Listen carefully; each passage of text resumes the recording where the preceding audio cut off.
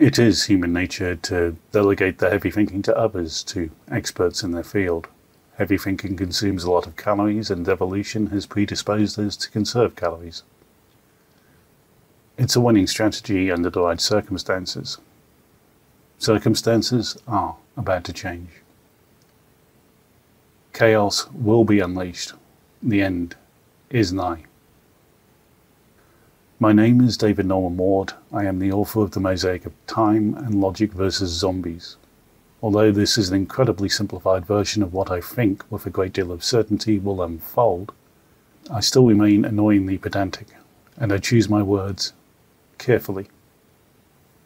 The premise for chaos will be unleashed and the end is nigh. The end of electricity is the end of civilization as we know it. No TV, no internet, no water coming out of your tap, no money out of a bank machine, no food, no help. We live in a solar system with a monster at the center, the sun. The sun produces CMEs, coronal mass ejections, or solar flares.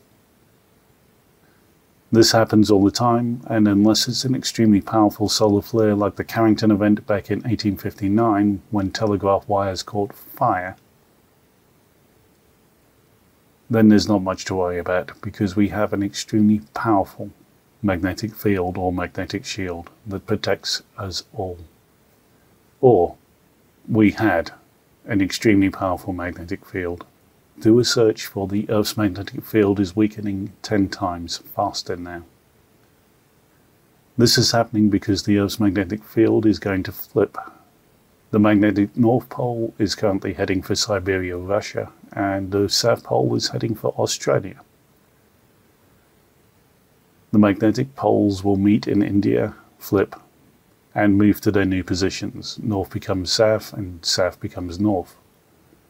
The Earth's magnetic field will continue to weaken all the way to the flip, meaning our magnetic shield will go down incrementally, so the likelihood of just an ordinary CME bringing down our electrical grid increases concurrently. A timeline for the flip? I don't know. Maybe 20 to 60 years, maybe less, maybe more. The event could speed up exponentially or take its sweet time. This is governed by a lot of unknown variables, so you will need to monitor this for yourself. But I can be reasonably certain that the lights will go out long before the flip happens. So, when will the lights go out? I don't know.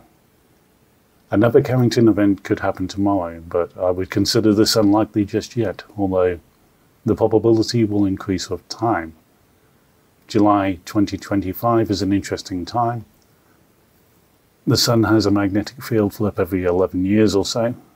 It's the halfway point to its solar maximum. So, what will happen? I consider the reasonable possible scenarios as: number 1, nothing will happen. The magnetic field may just pop back into place and strengthen all by itself. Although preferable, I consider this more unlikely as time goes on. Number 2, the magnetic field will collapse quickly. If so, there will be a quick societal collapse, with all that entails.